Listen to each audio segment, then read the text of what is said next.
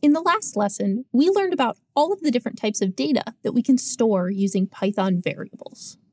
But once we have data in our programs, what can we actually do with it? This is where data operations come in. In programming, we perform operations to manipulate and change the data stored in variables by writing expressions. An expression is a line of code that combines values, variables, and operators to get some result. The values or variables in the expression are called operands, while the symbols between them are called operators. In this code snippet, we're adding the numbers 4 and 5 together with the addition operator, the plus sign. Let's look at the other arithmetic operators besides addition. Python's arithmetic operators follow the usual rules of mathematics and let you do math with any of your numeric variables. We can subtract with the minus sign, multiply using an asterisk, and divide using the forward slash. Here's a table with the 4 arithmetic operators and 3 more we'll talk about in a later lesson. You don't have to memorize them. This is just a reference to look back at. You'll also get a chance to practice using operators in Python in the exercise after this lesson. Each data type in Python has different operators that will work with it. So we could also use the plus sign as a string operator. Let's try this out in the Python console. What do you think will happen if we run this line of code in Python? The plus sign adds together the 2 strings. Python doesn't know that these strings need a space in between. To the program, the string is just a list of characters. To add the space we need to read these 2 words, we need to add a space character to one of the string values that we're concatenating.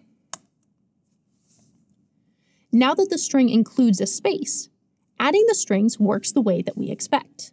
So far, the operators work how most people would guess. Math operators do what those symbols mean in math class. Adding strings together puts one string on the end of another string. So what do you expect to happen when we multiply a string by a number? In Python, it lets us repeat the word as many times as we want.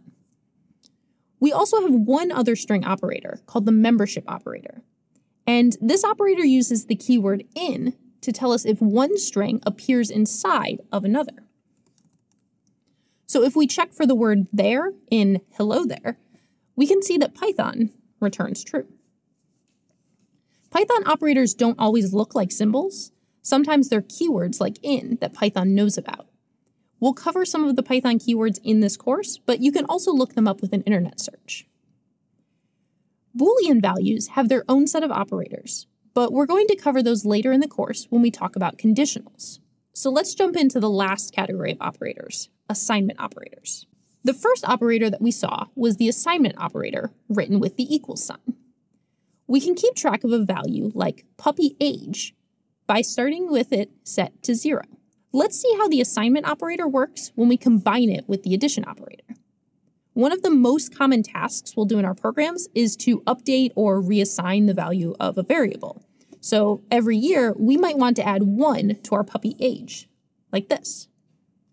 When this code runs, this is a 2-step process.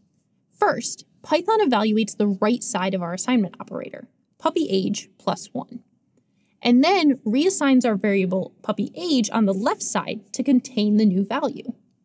So if we ran this again, Python would see that the puppy age was now 1, so the right-hand side in total is 2. And then that's what gets stored in the updated puppy age variable. Because this is such a common task, Python has a shorthand version of these assignments that combine the 2 parts of the operation. So if we wanted to shorten our previous expression, we could write age plus equals 1 to increment our puppy age variable by 1. This works for all of our other arithmetic operators as well. You can try out the next exercise to practice using arithmetic, string, and assignment operators.